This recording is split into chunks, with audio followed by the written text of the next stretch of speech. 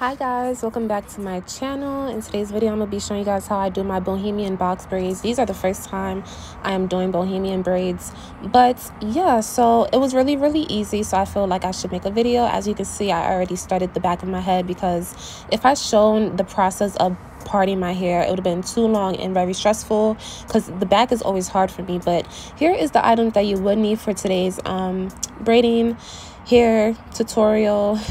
And yeah, so I'm showing you guys a little part of how I did my box braids. I did the rubber band method because I feel like it's easier for me to grip. So, you know, part your hair first, moisturize it, comb it out, and then put the rubber band on that part, and it gives you an easier grip when you're doing the box braids. So as you can see, I separated the hair. I used the little portion that I used for the braid and I put it over the rubber band, and it was just an easier grip for me. And then I just started braiding it in with my real hair.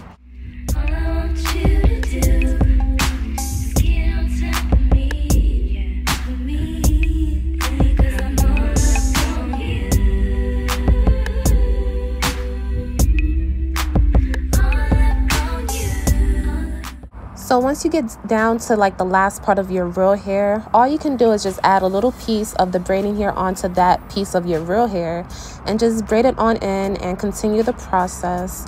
This is something that I always do. I know people do feed-in braids, but I'm not really used to that. So if you wanted to do like an easier option, then this is what I do for that easier option. I don't know, I have to work on feed-in braids. That's something I really do have to work on because feed-in braids is like the new thing when you do box braids or whatever. Or what is it called?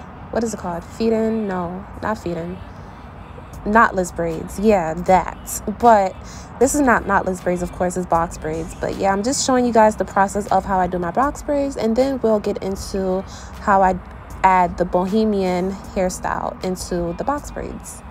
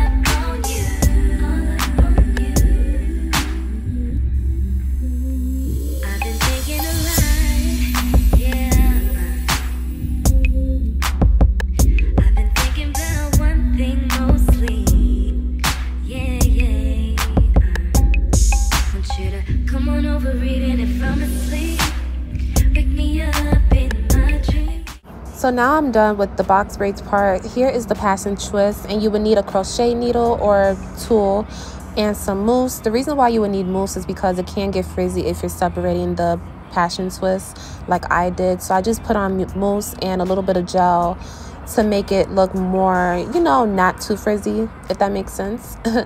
But yeah, so that's what I did. So here's the part that's really easy, y'all. So listen, you get your tool, your crochet tool, you put it through any part of the braid. It doesn't matter, you can put it on the top or the bottom, but that's how it should look. Make sure that the needle part is sticking out, and just put the passion twist on top of that needle, close it, and put it straight through that braid. So once you have it straight through, it should be a loop. The passion twist should have like a loop to it, so make sure you get to that loop so you can pull in, part of the passion twist through the loop, if that makes sense.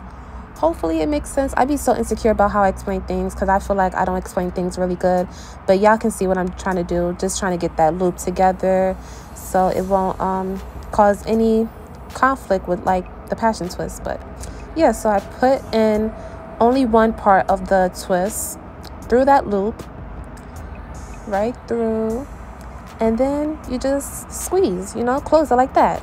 That's it. That's all. That's it. So easy, and it's so cute. What I do to prevent frizz is just put mousse and gel. You can do that every day if you do, well, not every day, but if you do see some frizz, that's what you could do to prevent that. And it's so easier to do the crochet method because people usually will braid in the passion twist with the braiding hair, but once it gets too frizzy, I'm gonna want to take it out, and it's easier to take it out if it's crocheted in, so it's just so much better. I totally suggest the crochet method when you're doing this type of look. So that's really all for this look. It was really cute, easy, and simple. If you know how to do box braids, then you can definitely do this. It just adds some little spice to your box braids, you know.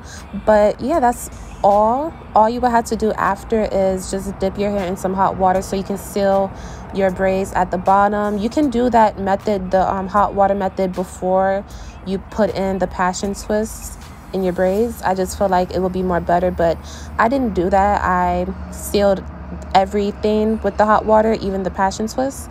But I mean, it doesn't even matter, to each his own, whatever works for you. But like I was saying, just put in some gel or some mousse or both if you know, feel like it's needed, and you can get this look, and it looks really, really cute. So thank you guys for watching, and I'll see you in my next video. Here these cards go. I'm so sorry, but yeah, see you in my next video. Don't forget to like, comment, and subscribe. Bye.